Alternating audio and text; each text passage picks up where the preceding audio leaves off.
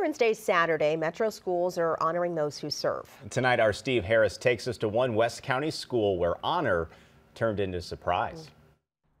Today is a big day for Blevins Elementary in Eureka. It's one thing that this community and our students really cherish, just spending one morning with our veterans. There were scouts saluting veterans as they took their seats, artwork on the walls. Old Glory in all its glory. One nation, under God. The pledge was pledged, And the army goes rolling along. and patriotic songs were sung. Everything you need for a great Veterans Day assembly, right? Well, this one had something extra. Keep your eye on that fifth grader right there. His name is Maximus Miller, Max for short. He knows the sacrifice that veterans have made for our country. What he doesn't know is that his grandpa, Staff Sergeant Andrew Casey, is standing in the hall. An Army engineer, he's been overseas for a year. I was in the Horn of Africa. We went to various locations through Somalia and Kenya. He came home last night. Max doesn't know it. He's about to surprise him.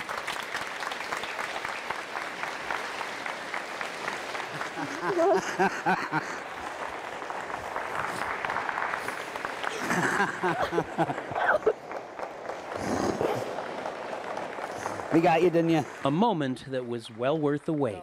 It's all right. You're good. It's all right.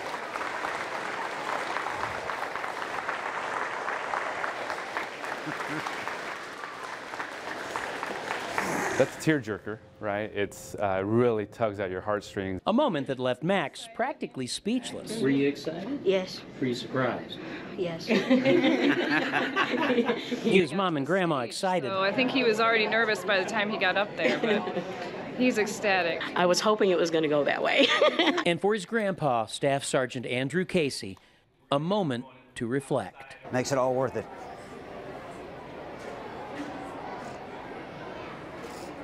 Steve Harris, First Alert 4.